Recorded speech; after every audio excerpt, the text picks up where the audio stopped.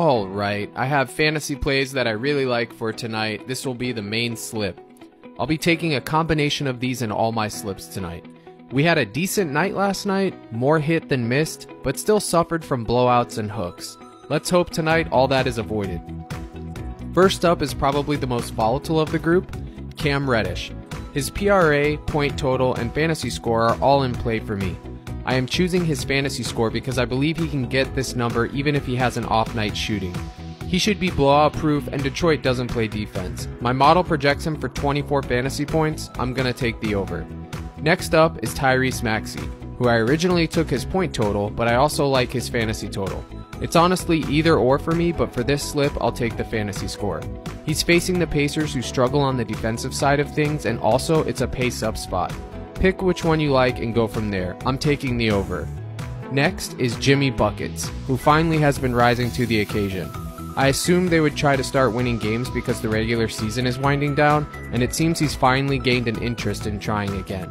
He's projected for 44 fantasy points in my model, and this is an elite matchup. I'll take the over and hope Jimmy drops those buckets. Next up from that same game is Clint Capella, and I have no idea why his fantasy prop is still being put so low. I love this prop, it is absolutely my favorite. Let's hope that doesn't jinx it. I like his over PRA for the first half as well. Since they got a new coach, he's just been playing hard, getting boards, scoring, and even a few stocks. I'll be taking this over in many slips tonight.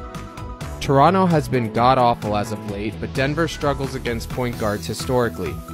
I don't know which Fred VanVleet is going to show up tonight, but if it's the one that makes his shot, he's going to clear 36 fantasy points. My model has him right around 38 fantasy points with a 28% usage rate. Go ahead and take the over here. This next one is my second favorite, Jamal Murray, which was able to get in at 35.5 fantasy points, but he has literally been bumped as I am recording this to 37.5. I will still advise you to take it, but it is unfortunate to see it happen in real time. I do these as quick as I can, but this is the world we live in. He's projected for 39 fantasy points according to my model, and is in an elite matchup.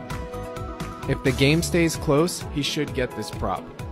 The next person depends on news, but I took him hoping it breaks my way. Donovan Mitchell may sit tonight or may be limited because of that finger, and if that happens, Garland is a smash play.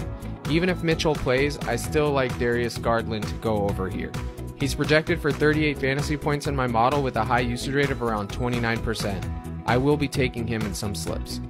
Alright guys, that's what I got for you today. Please remember this is gambling and to bet responsible because anything can and will happen. Blowouts are becoming the norm as season winds down. Let's hope we can get that momentum going into Taco Tuesday tomorrow, where I will release a video for every taco that drops. Please like and follow the channel, it helps me out a lot and helps keep this free for you. If you could sub to my YouTube, I would also appreciate that.